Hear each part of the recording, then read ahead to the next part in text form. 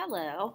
I would like to explain the IRA project to you, especially some of you with new students or at our school, and for everyone because we've revamped it just a little bit.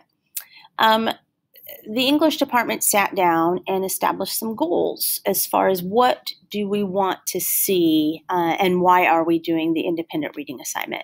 So our goals, we want to improve specific reading skills, comprehension, vocabulary, fluency. We want to improve critical thinking and writing skills. We want to prepare them for high school and further education and the increased demand of independent reading and time management. This really helps in that respect, trying to get those skills that will help them be more successful. And we also are we're trying to make a little bit more, give them a little bit more reading stamina and learning how to read consistently, on an almost daily basis. So because of those goals, we decided to do a few things. The first thing is we've lowered the page count. So over the course of it runs about 7 weeks by the time it's all said and done.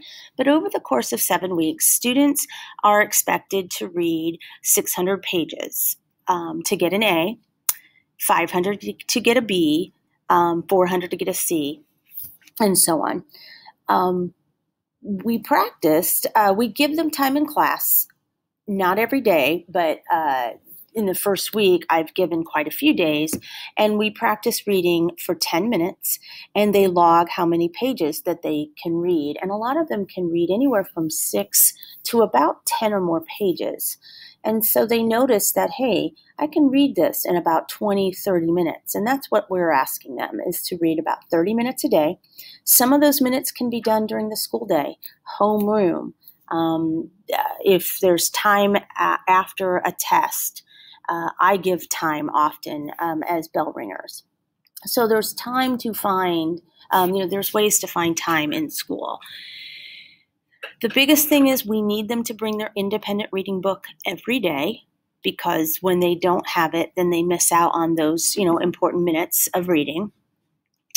And we are also in the place of logs. So students are not going to be required to write logs this year, but in the place of logs, we're going to ask them that starting the second week of the project, which is actually the third week of school.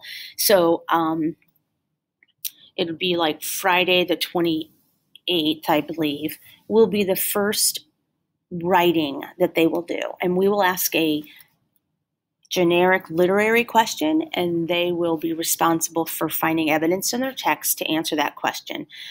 So they really need to read consistently, or they're not going to do well on those. There are 6 of those for a total of 60 points. They also will have, as soon as they're finished with a book, they'll have a one-on-one conference with me. It is up to them. The burden of proof that they read the book is up to them. And they will talk to me about their book. I will ask them some questions as I leaf through their book, so they need to have their book with them when they make that conference. If you're an off-site learner, you will get in touch with me. We will set up a Zoom conference for that.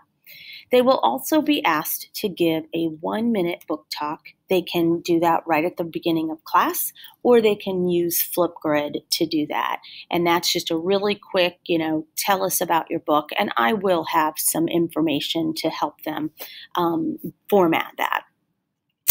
So if you look at the rubric, you can see that the total points, that's 100 points. It's quite a few points over the course of the quarter that is dedicated to the IRA. And that is how important we believe that reading is.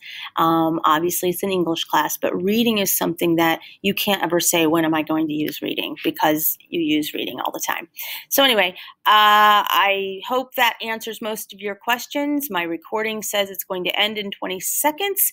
So just feel free to read through. And if you have any more questions, please email me. One really quick thing, if you are an offsite learner, go to Destiny, email Mrs. Beechler. She will get you books, or you can go to the library. Thanks, and have a great